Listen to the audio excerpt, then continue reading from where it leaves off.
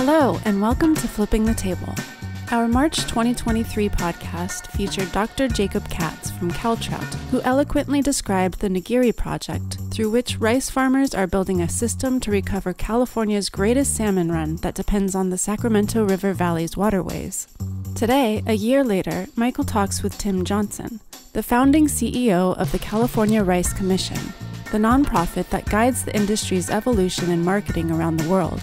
The crew at Flipping the Table believes the rice growers of California are pointing the way for all of agriculture to become among the most important solutions to numerous global challenges, particularly species recovery, water management, and conservation and rural economic development. Enjoy the show. A bit over a decade ago, today's guest, Tim Johnson, the CEO of the California Rice Commission, took me on a tour of California's rice country. It was a revelation, and I became a booster of rice growers for some good reasons you will learn about today. The northern section of California's Great Central Valley includes 8 counties with rice paddies, 4 of which contain the vast majority of rice acres. Those counties being Butte, Colusa, Glenn, and Sutter.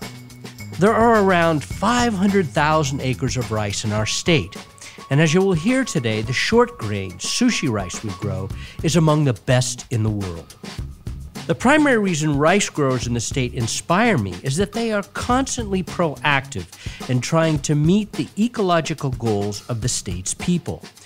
As you will hear from Tim, who is the founding CEO of the organization, the industry's proactivity stretches back decades. Consequently, California has cleaner air, millions more migratory and native birds, and most recently, as you may remember from my March 2023 podcast with Dr. Jacob Katz, Riceland is providing the means to bring back the state's most important salmonid runs.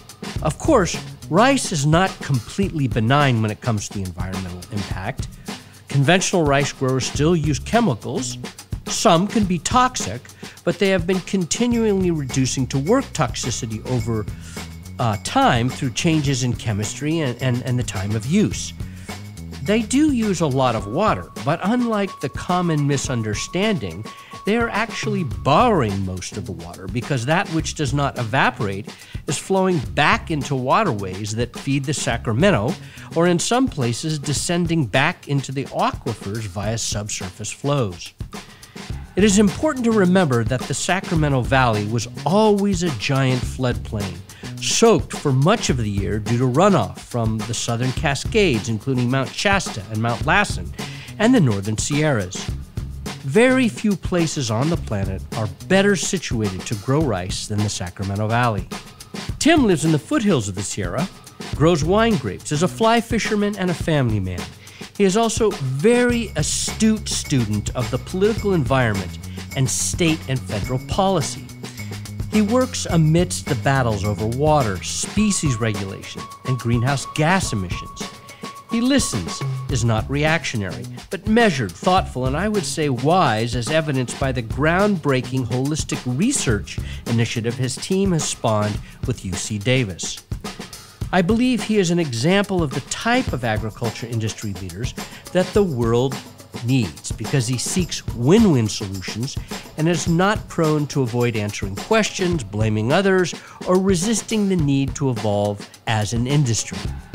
His crop, unlike some, has many advantages, and thus rice growers' proactivity is easier to achieve than, say, for the lettuce growers in the state's Central Coast salad and fruit bowls, where food safety laws require growers to exclude wild animal species. Nevertheless, it is his attitude, his way of interacting that is good for agriculture, and more leaders like him aid the agriculture sector. Tim is one critical reason why rice in California is a good news story for agriculture year after year. I know you will be surprised and delighted to see how ecological principles have guided rice's development and his staff's evolution over time. Let's begin.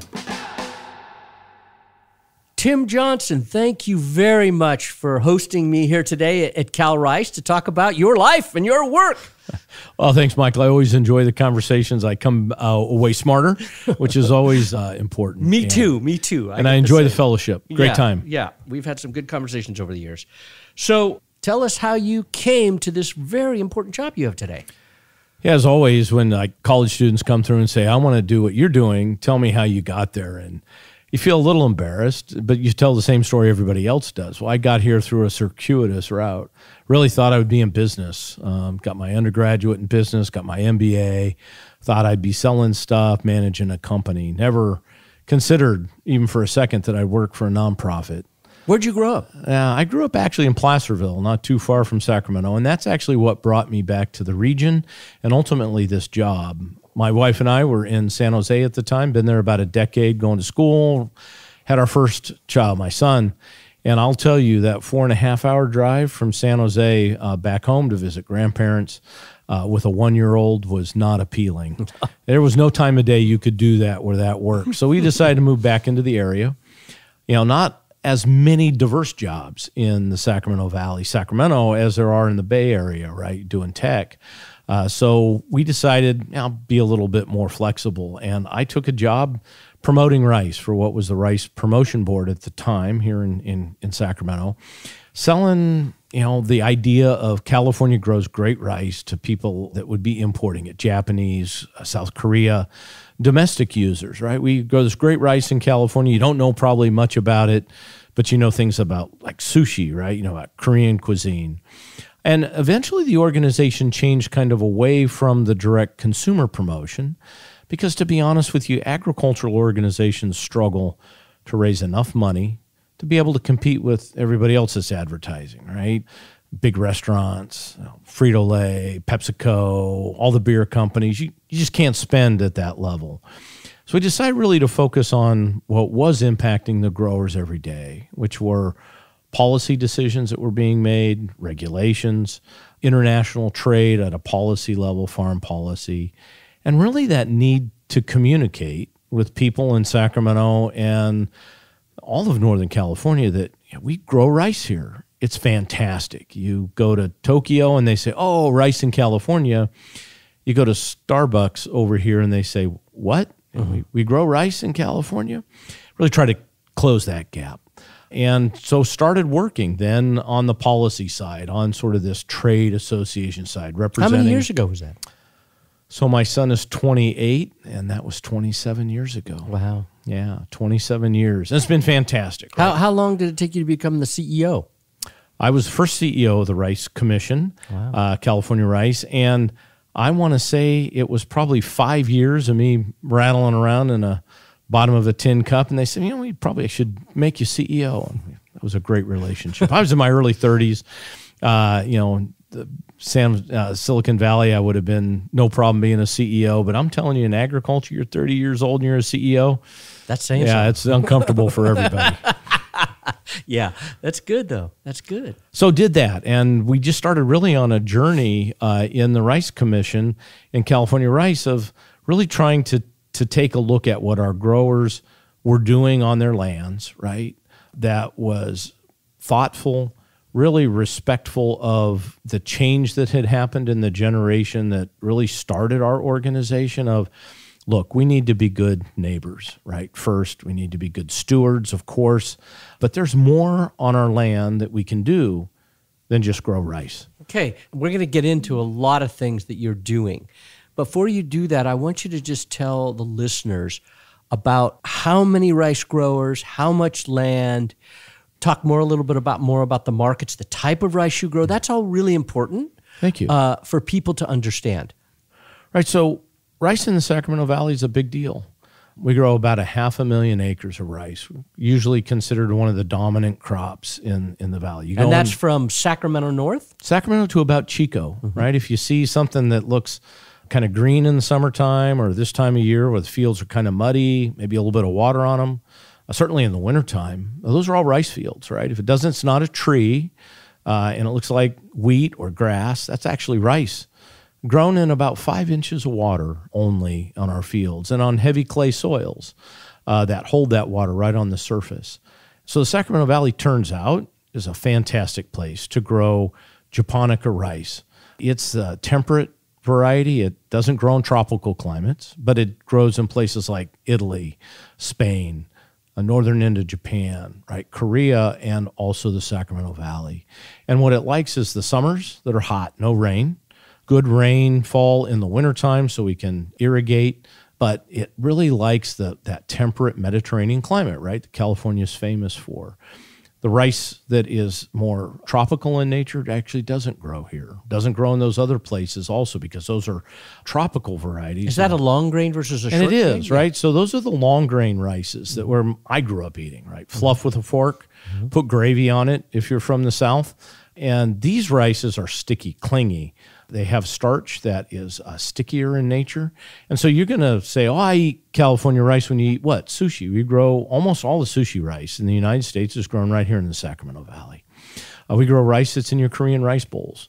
We grow the mochi rice if you get either mochi ice cream, if you're sort of, not really super into mochi, but if you're super into mochi, it's the same thing in the mochi cakes.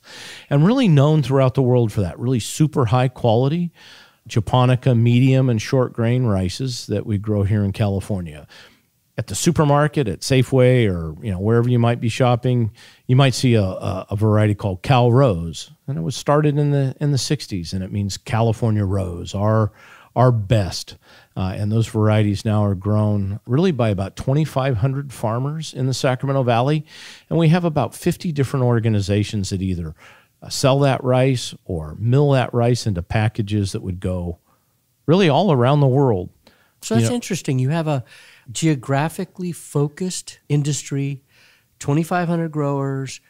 What'd you say, how many businesses? About 50. About 50. So you actually, it's like, one of the things we talk about is that the United States is, and almost California are too big to actually govern. But you have something that's governable. I do. I can drive from here to Chico in 2 hours and see all my folks, see all the mills, see both sides of the Sacramento Valley where that's we're growing. That's an advantage, rice. Isn't it? It really is an advantage. It's a really tight community, too. People know each other.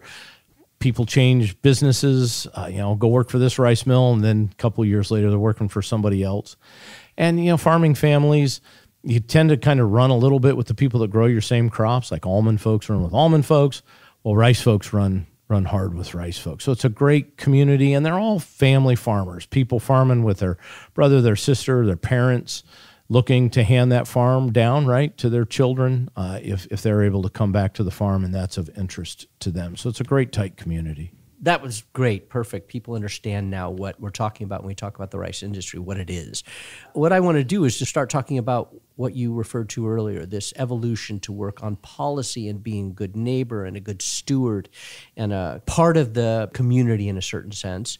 And how what you just described about the industry and the families, how that impacts. It seems like it would be a lot easier to get people to agree to do proactive, visionary things. As easy as it can be in agriculture. Some days are better than others. But yes, the close sense of community, the real thoughtful portion of our industry, sort of like my father's generation, who said, look, we can't burn rice straw anymore and impact our neighbors. That was what we were known for. And what year right? was that? Because I was, in the podcast we did about this earlier, I was saying, when I was a kid in San Jose, we used to see the smoke. At a certain time of year, we knew when they were burning rice. 80s and 90s, right? We were burning all the way through there. And then because of pressure from people like the Lung Association, legislative pressure, just our neighbors saying, look, we're tired of the rice straw smoke. We also had some materials that we use in our fields to control weeds, herbicides that were also having an impact on fish in our canals. And we really realized a couple of things. One is that you had to engage the folks that had a strong opinion, right? Had an opinion about what you were doing on your farm. I think up to that point, sort of the mantra in ag was, well, they can do what they're going to do, and I'm going to do what I'm going to do. But really you can't, right? In a state like California, you can't, and frankly, you shouldn't, right? They're your neighbors. Their opinion is as important as yours as a rice farmer. So we engaged. And our leaders really helped us understand that by engaging, by listening, by changing what we do, we can address the concerns, but we can also provide some benefits that go beyond just the rice that we farm. That's what we thought, right? We thought we plant seeds, we tend those fields all year long, we harvest that rice, And our big give to the people of California, people of the U.S. and the world is this great food. And that's absolutely the case. We grow some of the best rice in the world. But it's got to be more than that, right? What we realized by not burning rice straw is that we could flood our fields in the wintertime, break down that rice straw, almost compost it, right, in the fields. But also all the ducks and the geese came. They came because there were leftover rice grains. They came because there were insects. They had a place to loaf, right? Those flooded fields were a great big giant lakes and ponds.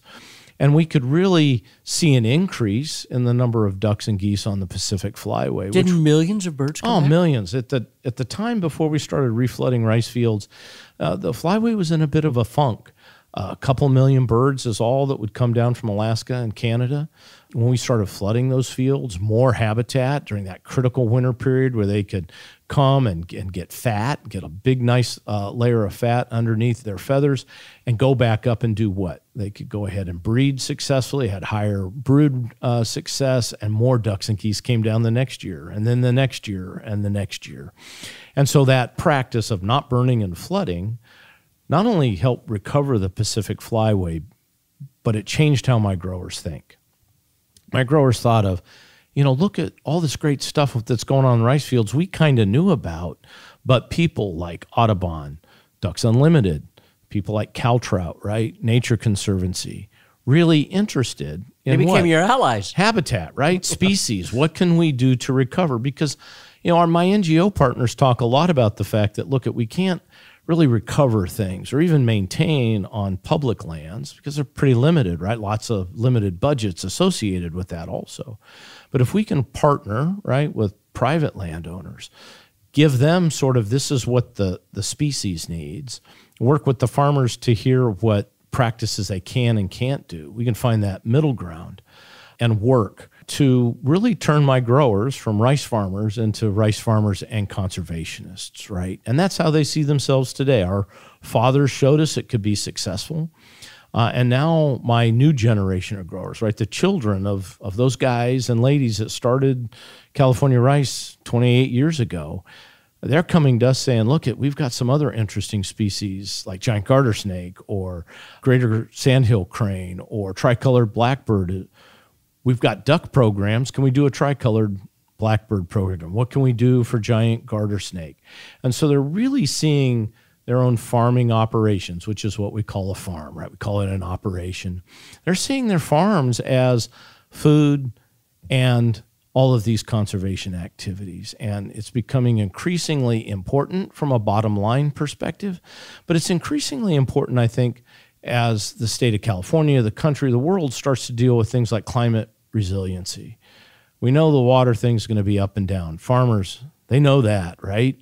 But if you're a giant garter snake and you're in Colusa County and it's 2022 and you had no water in rice fields, you had a worse day, right, than species that had water on the other side of the Sacramento River. And so that rice fields, those working agricultural lands, rice in our case, really specifically managed to those habitat needs for resiliency. I really think looking forward in the next 28 years, right, past my tenure here, that's what we're going to see rice farms for. We're going to value it for those benefits just as much as the sushi we eat here at McCooney's. Yeah, that's very interesting, the transformation in thinking from the generation that innovated and then the ethic that kind of landed within the psyches of all these younger generation farmers who now are picking out projects in a certain way to be conservationists. That's really wonderful. It reminds me of something that Jacob Katz, the Nagiri Project, which we talked about last year, which is a project we're going to get into more specifically here in a minute about what you've done with salmon, what you're doing with salmon. The fact that landowners in California, agriculture is the place where incredible amount of land is. I'm just curious when you look around, because rice is one of the most important crops in the state of California. As you said, there's 2,500 growers. You have a voice in Sacramento, you have a voice in DC. When you talk to the other commodity leaders, people that are your colleagues who represent other commodities. Are they looking at the success you've had and seeing the opportunities that they could also leverage to build revenue streams? Because a lot of these guys that have duck clubs on their farms are earning money, or photographers that come out, right? Earning money. So do others see that, other commodities? I think they do. Like any community, and agriculture's, just a community of people that are like-minded. At first, change is scary, right? So we did that a generation ago. I'm seeing it in many commodities, tree crops to row crops, vegetables. Really, this idea of how are we going to add to California's bounty beyond just the food that we grow. You've got pollinator programs in the nut tree industry, something that I hadn't expected, and certainly I don't think would have occurred even 10 years ago, right? You're going to have all of this land that is going to be farmed differently, or maybe not farmed under the Sustainable Groundwater Management Act. Right? This idea that we're not going to pump groundwater at the levels we have. By necessity, that means there will be acres not planted. 500,000 to 1 million acres potentially, right? What happens to those lands? What can we do for species there? That'll be a once-in-a-generation opportunity, right? Whether you're a farmer, whether you're an NGO that says, look, we'd like to focus on these species that need some recovery or need to be maintained. And so I think growers are starting to see that success is possible.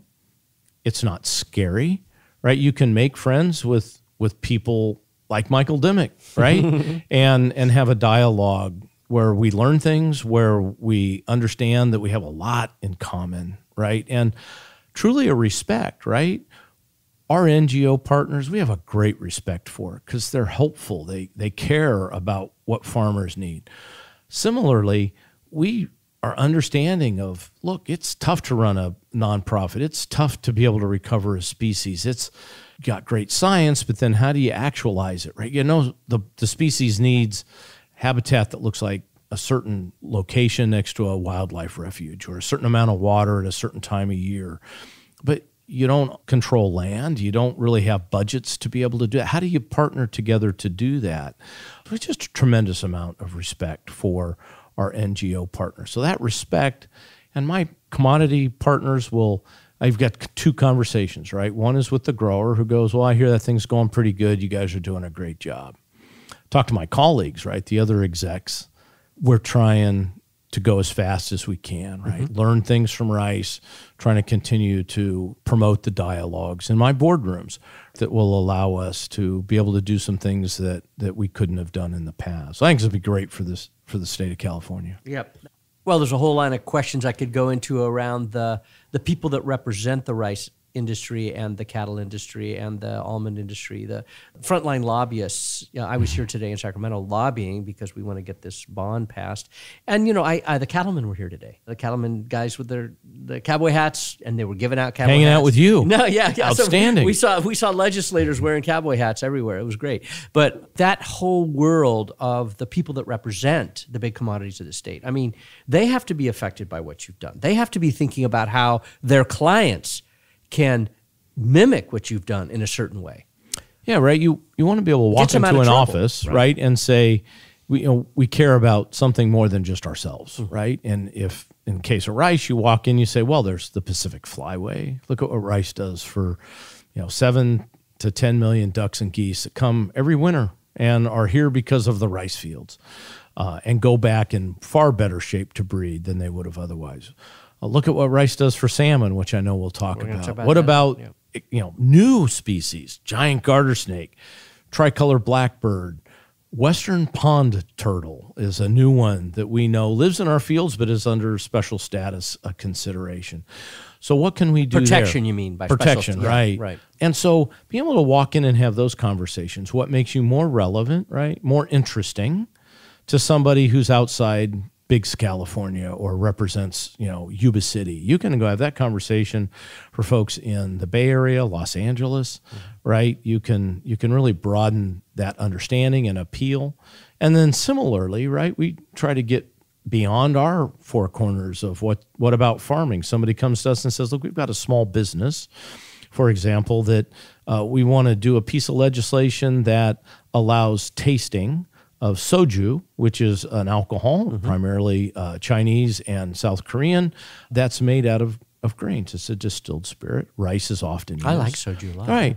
That's great. And so we'll be supportive of that piece of legislation. We don't have soju bars in Calusa, but there are soju bars in Los Angeles, right? San Francisco. Yeah. All these great places. And now we can partner, just like you were with the cattlemen, to say, hey, look, we've got some common interests. And so that really changes the dialogue in the Capitol, in a state that, it's easy to not understand what's going on outside your little community. Rice, it's easy to not understand what's going on outside your community in Los Angeles. But we have these common threads, right? We have these connections, much like Roots of Change have done. Look, there's some stuff that we could all do to make this better, and we can actually agree on it and work together. We hope you're enjoying the conversation. If you are, please rate our podcast and offer a review. Your voice will help us grow our listener base, which helps us sustain the funding to share these conversations with the people and organizations shaping a more just and regenerative future. A future in which the food and farm businesses are helping to solve the largest challenges of our time. Let's dive into the fish now. For those who didn't hear the David Katz interview a year ago, not David Katz, that's his father, Jacob Katz, we talked about his work with your growers to create the nurseries for salmon. Because what we talked about is that Sacramento River was the largest source of salmon in California. Largest runs of salmon came out of the Sacramento River. And that was lost for probably, it was degraded for probably 100 years before you guys, because of mining, all these other things that happened way back in the past, and then the way that we farmed rice for many years. But that changed, as you described, and there became an opportunity. So what is going on? Describe for people what the rice growers can do to create nurseries for salmon. It's really exciting. There's kind of two pieces to it. There's what we can do in our rice fields in the wintertime, right? Not growing rice, but you have that leftover straw like we talked about. You have a way to control water in and out of a rice field. We do that all year long and certainly can do it in the winter.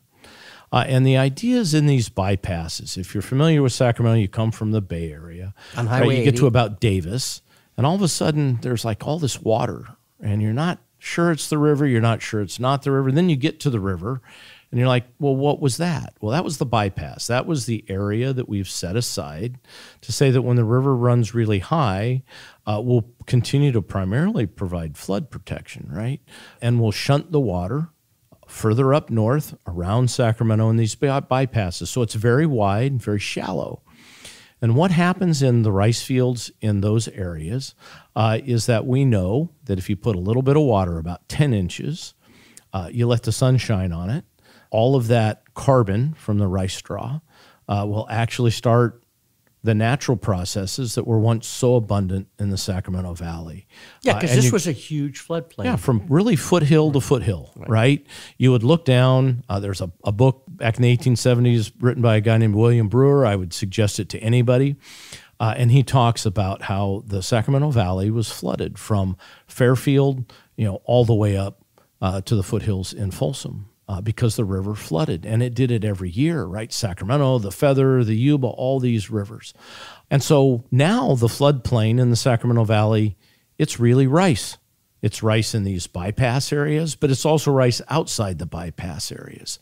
In the bypasses, what we know is we can take a little bit of water, maybe especially in years like this where the bypasses aren't flowing naturally, which is great for salmon because they grow all that zooplankton, that sunshine, the carbon, the shallow water that's moving slow grows zooplankton, right? Little Cereodaphne, remember from your biology classes. Right.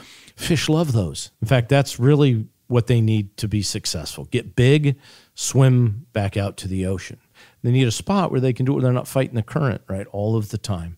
Rice fields can do that, especially in years where the bypasses don't flood. We can take rice fields that we make some changes to after we harvest, and we can get some water on there, and we can grow salmon just like they would natively have grown on the floodplain, and then get them back out into the river. They can swim on their own.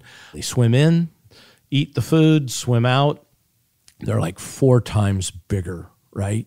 Because they don't have to expend energy in the river. They're in a shallow, calm area. So they just fatten up. It's a ton of food, right? It's like the equivalent of scrounging around in my truck looking for that one Cliff Bar I got left, or just going through the line at In-N-Out, right? Oh, I'm going to go 2-3 times a day. That's really what the difference is. A little bit of food compared to really whatever you would want. And it's the exact kind of food that they would have had historically. So that's in the bypass areas. We think about 70,000 acres we can manage specifically for salmon. Outside the bypasses, so outside those big levees that are really where they're not for farming. We farm there now, but that's not where they were built. They were built to protect cities like Sacramento from flooding, right? Yuba City, Marysville, all those towns. Outside those areas, we can flood the fields. Not going to get a salmon in there, but what you can do is grow those zooplankton, and then we just release the water up to 4 times and get that zooplankton back in the river. Oh, so you're flushing the flat spots to put the food in the river. Right, exactly. So they have a lot more to eat. A lot more. So we can, in the bypass areas, do about 70,000 acres. We're in nurseries for fish. In those areas outside the bypasses, we think there'll be a couple of 100,000 acres. Wow. In addition, that we could just grow that zooplankton and flush it back out to the river. So who would have known? You take a rice field. We knew what we could do for ducks and geese. We never thought, before somebody like Jacob came and said, look, Sacramento Valley used to be a floodplain. We got all these rice fields hanging around out here. We've got some refuges. Can we replicate that? Maybe not at that same giant scale, but at significant scale. We're not talking 10 acres or 100 acres or 1,000 acres. We're talking 250, 350,000 acres of rice fields in the wintertime managed specifically for salmon food and for salmon rearing. It could be a game changer. We really think it could bring back, I don't know, I'm not a scientist, and Jacob didn't say this, but he did say that he thinks it could be the recovery of the salmon. Really could be. Yeah, and salmon isn't the only thing, right? There are a lot of other species that you're mentioning. I mean, why don't you, because there are mammals that live off the salmon. There are all kinds of things that are going to happen. All kinds of things. Another fish that kind of become important is the green sturgeon, right? Not maybe as kind of flashy as the salmon, but they need passage through those same bypass areas. We know that giant garter snake, it's about a 3.5 foot, now black and yellow striped snake, specifically live in the canals that feed the rice fields.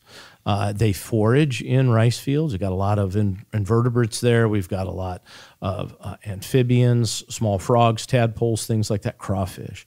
They'll eat those.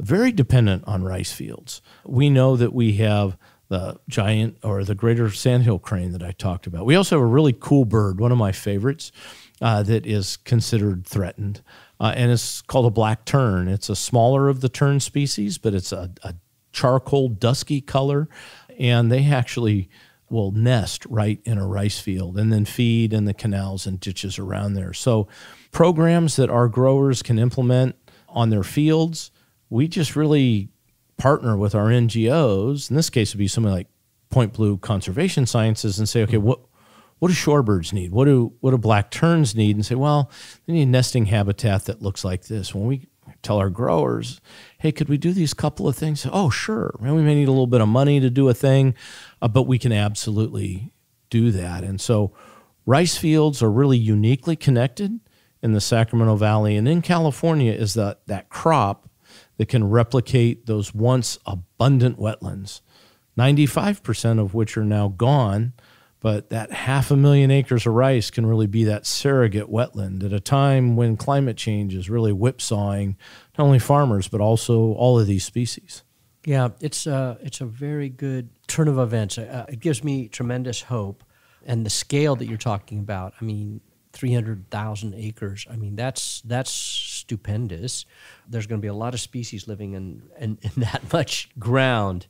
One of the things that I thought of is we were talking before we started recording about the Sites Reservoir, which is the first reservoir that is scheduled to be built in probably 40 years in this state, which has taken years and years.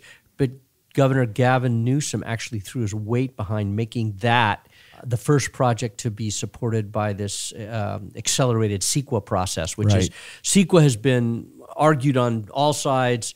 For many years, the enviros never wanted to change it. The growers wanted to change it. So it was a fight. But it's really interesting to me, the fact that this project has been approved by a governor who is probably perceived as more on the environmental side. Right. But he has backed this. And I wonder if it's, in a certain sense, because the Upper Sacramento River Valley area, which is predominantly a source of rice, and the industry is the predominant industry in a certain way.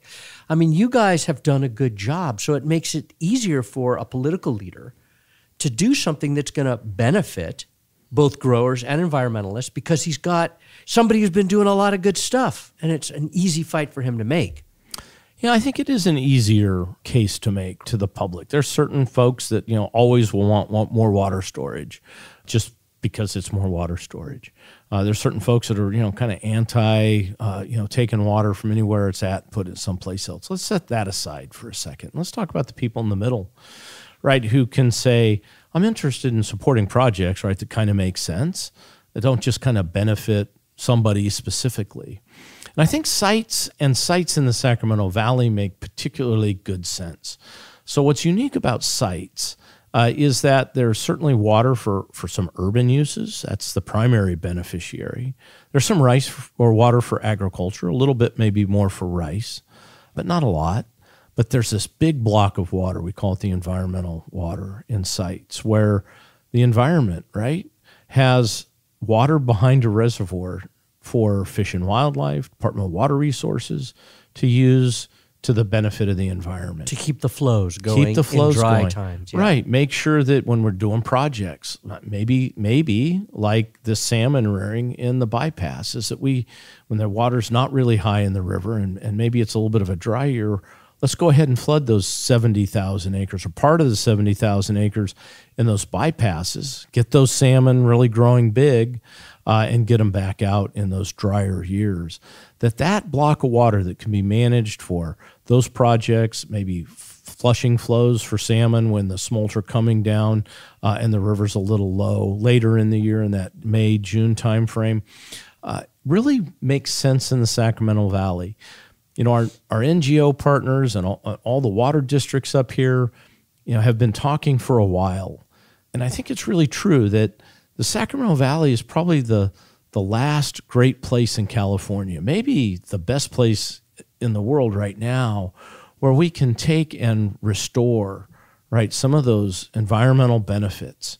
That we can do it at scale, not just a few acres here and a reserve over here, but really focus on bringing some of those practices back at a landscape level. Change and untwist, right? Some of the things that we've done in the, from 100 years ago to keep our cities from flooding, and really show Rice, Sites Reservoir, all of our irrigation partners, CalTrout, all of our NGO partners, that we can all work together toward these benefits that are kind of supra our own individual benefits, right? Bigger than rice.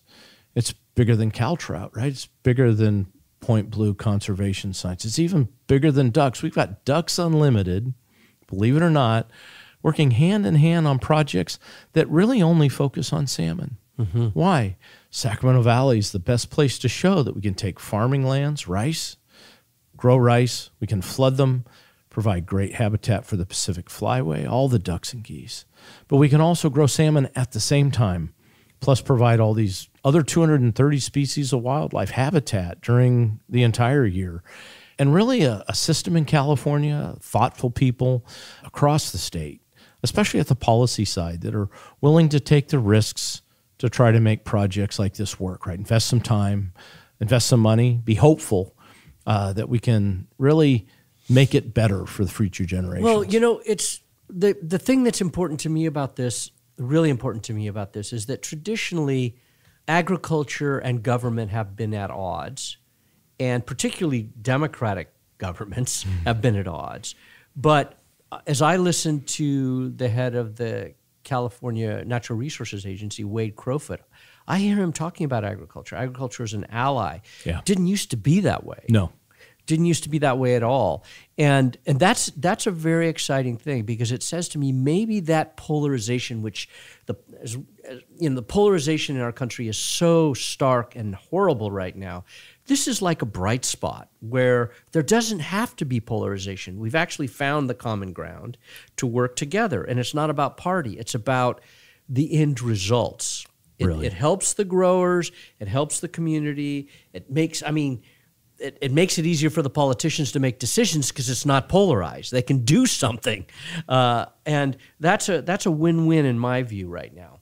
And so we're running out of time here. So I wanted to kind of talk about something that has been on my mind, which is the state of California is about to define this term regenerative agriculture. And I've done a lot of podcasts on this topic, so I'm just curious about how California rice feels about this. Is it worrisome, or because of all the work you're doing, do you feel like it's kind of a slam dunk for your growers? Yeah, it really seems like something we can do, right? We now, depending on how regenerative is defined based on the person you're talking to or what the state of California may do. This concept that we're growing food, we're doing it in a way that increases diversity of species, land use, and this idea that we're doing it with lower inputs. That's what we do every day, right? And so I really think from our growers' perspective, this is really going to be within our ballpark. I don't know that you're going to have a whole lot of acres sign up as regenerative rice, but I do think that if you asked 250, farmers, 249 of them say, yeah, I do that stuff. That's me. That's what I do. So I really think that the concepts under regenerative, right, community, concepts of multiple species, right, we're not going to have maybe necessarily livestock on our rice farms, but we're certainly going to have ducks and geese, have salmon, all these other species. Well, ducks and geese are doing the same thing in a way that the cattle do on dry land. Exactly, right? Yeah. Manure, right? Stirring up the soil, right? Rebuilding the soils, all of those things. So for us, it's not a sheep or a cow, beef. It's a duck, it's a goose, it's a swan, right? And so it'll feel familiar to our folks. But importantly, I think from my perspective, it also, I think, the dialogue around regenerative agriculture, this idea that we need to value, right, the uses of those lands in a way that may be beyond just going and buying a bag of rice or a cheap box of cereal, that there's really value to us as a community, to us as Californians, beyond just the lowest priced food that we can put on the shelf, right? It's important to who we are. It's important, in Santa Cruz, you're living in Willows, right? You want a good place in California where cool wildlife lives, and we can use those lands beyond just farming fence row to fence row. And my farmers are all about that. They may not use the word regenerative. They're going to say, yeah, that's me. You just described me. We're rice. So we may not say we're regenerative, but we're going to say we're rice. Look at all the cool stuff that lines up with those same values. So it's interesting to me because what you got into there is the corollary benefits. I mean, the system in the United States now, and it just made me think about how we have created kind of insurance for farmers in low price times through subsidy systems or insurance for crop insurance subsidies, or, do you see, which is a thing that many people attack in this country, right? That we're subsidizing farmers. I've always believed that we need to, because you need to keep food prices at a certain level, and you got to balance out the natural ebb and flow, the ups and downs of a marketplace. And it's very hard to keep a business alive. Very hard. I mean, cattle right now, prices are great, but a few years ago, prices were terrible. And so it's really hard to handle this. So there needs to be ways to regulate the variability of markets in order to make it viable to run a business that's already unpredictable because of weather and all the other things that are going on. International trade, yeah. Can't ship rice to the Middle East. Or a commodity, right? A COVID that shut down all the shipping. I mean, it's just crazy, right? So do you see a time where we could change the subsidy system to pay farmers for these ecosystem services, which everybody can say yes to, rather than say for insurance or other things? I know I'm putting you on a limb here, but No, I understand. It's a great question. People ask me too. They don't really understand why we would support farmers when prices are low. And I think you've hit it, right? Crop insurance is an item for us that we really focus on. And frankly, when prices are really, really low, or you can't farm because of too much rain or too little rain like we had in 2022, it's simple. It keeps you in business. You can farm the next year. We've got family farms, right, that have expenditures of millions of dollars in expenses, right? And if something goes wrong, there's no safety net outside of crop insurance. Crop insurance, right? I think you need that. What we're starting to see is beyond sort of those base levels, we are seeing an increase in incentives, right? Programs for farmers to say, look, there's some conservation practices that we're interested, endpoints, right? We want to preserve the Pacific flyway. We want to enhance salmon habitat, maybe in the case of rice. Well, where can we allocate some dollars, right? Maybe some reallocated dollars, maybe some new dollars, right? Public dollars, right? Climate Smart Commodity Program, which is kind of popular now, came out of additional spending, right?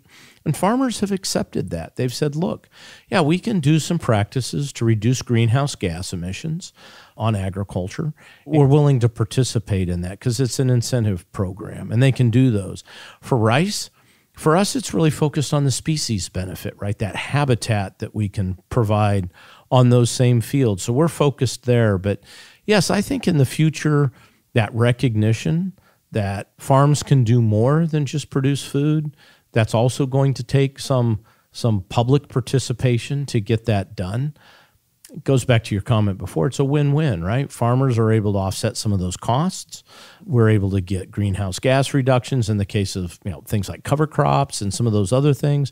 In the case of rice, maybe not so much greenhouse gas reductions, but really focus on that winter flooded habitat like we've been talking about. Species diversity. Yeah, and growers are ready for those kinds of conversations. Good. So we're getting to the end. So there are a couple of things I want to bring up for you to kind of closing comments. One was the evolution in who you're hiring. I thought that was very interesting, from where you started to who you're hiring now because of the complexity required, the science required. That's very interesting to me. You've just described some of the people you hire now. And then I think it would be really cool for you just to set up the study you're about to launch.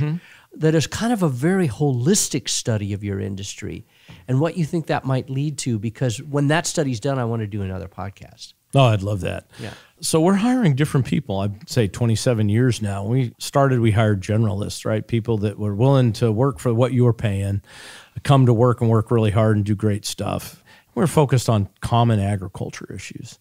Today, we're not focused on common agricultural issues. I'm interested in shorebird utilization of rice lands that have been designated as habitat of international significance, right here in the Sacramento Valley.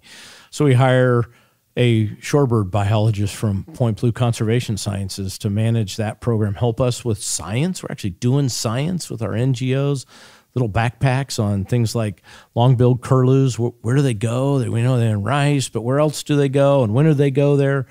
Science has never been done before. We're hiring hydrogeologists to help us understand water quality and water use in rice.